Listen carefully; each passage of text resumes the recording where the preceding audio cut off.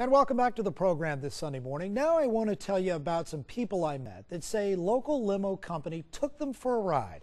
In some cases, the limo never showed up, and customers also reported fraudulent charges on their credit cards. A liar. Definitely a scam artist.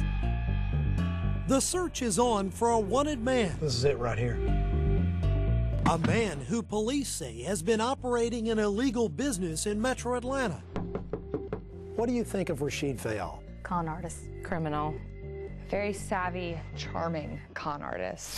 He just hurt a lot of people. These three women said each of them were scammed by Comfortable Transportation Lines, a limousine company run by Rashid Fayal. He is pretty much targeting women in this. It was a Dahlonega wine tour, and you know, the women love the vineyards here in Georgia. But what these ladies don't love is being ripped off. He stole money. They said Comfortable Transportation Lines charged them hundreds of dollars and never showed up for the trip. I had authorized $175 for a couple of additional hours and then an additional person. And then he charged another $425 onto that. So all told, it was $625. Last Monday, I got another charge on my card from him for, it was only $35, but you know, it was 2 months after the fact.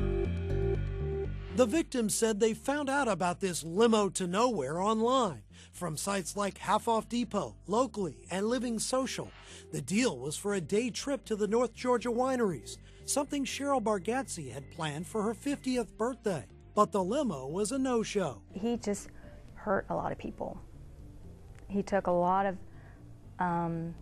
memories away. CBS Atlanta uncovered some details about Rashid Fayal. We found that he has a criminal record and his business is not licensed by the state. Plus, there were warrants out for his arrest for account fraud and operating without a license. So in search of justice for the victims, we hit the streets to look for Fayal. His business address was a UPS store in Kennesaw. Management there said he failed to pay them and hadn't been seen in 6 months. We then traveled to half a dozen other locations and even spotted Cobb County deputies out looking for Fayal. It's another mailbox store. Rashid Fayal hasn't had a P.O. box here in about 3 years. And after a long day of searching, we decided to check one more location in Cherokee County. Rashid? How you doing? Hey, Adam Murphy, CBS Atlanta News. We found Fayal at a home in Ackworth. There are currently warrants out for your arrest. For mine? Yes. Okay. The company is registered under your name with the state of Georgia. Hold on 1 second. So while Fayal made a call, we did too, to 911. I've located a wanted person. I'm a news reporter with CBS Atlanta News. If somebody doesn't get here quick, he may not get it. Minutes later, deputies arrived and found Fayal hiding in a bedroom closet. Rashid, why were you taking advantage of consumers?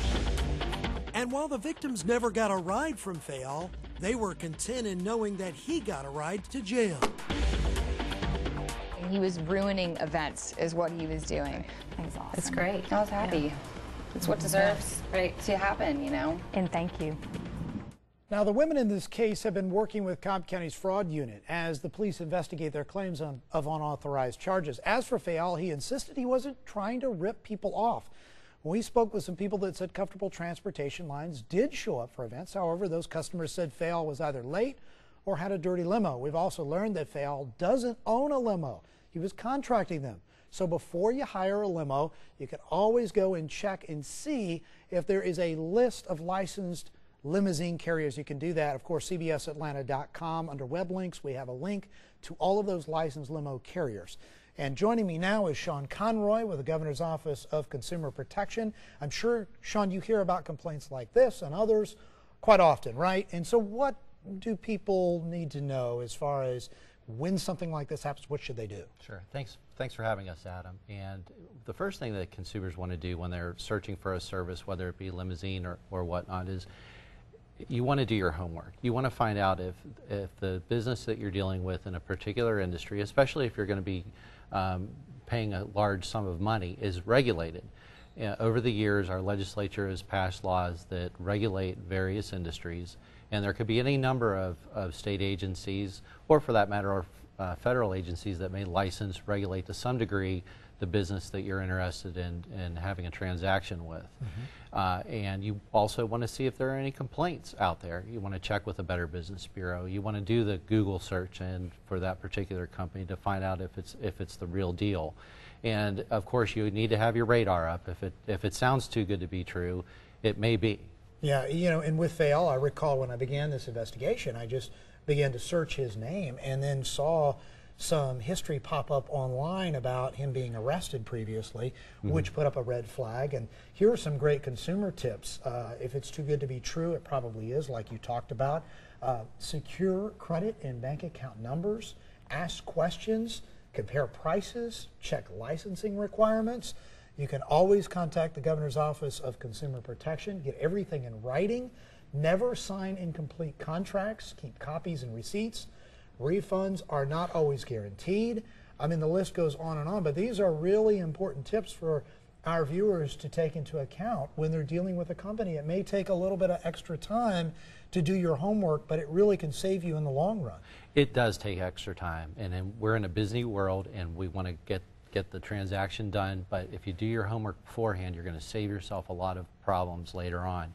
And once that money's out of your pocket, it's often hard to get it back. And one encouraging note I saw in the story is that the consumers did use a credit card in some situations, and there may be chargeback rights there. So you may have a dispute mechanism included in your credit card. If you just send a check or if you send a money order, that money is really gone. So it is always wise, if you do the other tips to check out the business beforehand, is to use a credit card where you have dispute rights. That's an excellent point. That's something I always share with our viewers too. I mean, that way you can at least dispute it, like you said, and potentially get some money back by using the credit card. But I mean, just a little bit of research. I mean, today too, with things being online and so much information out there and accessible, you know, it's easy a lot of times too for these scam artists to find ways to take advantage of you. So just spend a little bit of extra time on your own doing the homework. Check with the Better Business Bureau, check with the Governor's Office of Consumer Protection. And I always tell people too, if there's one complaint, that's one too many.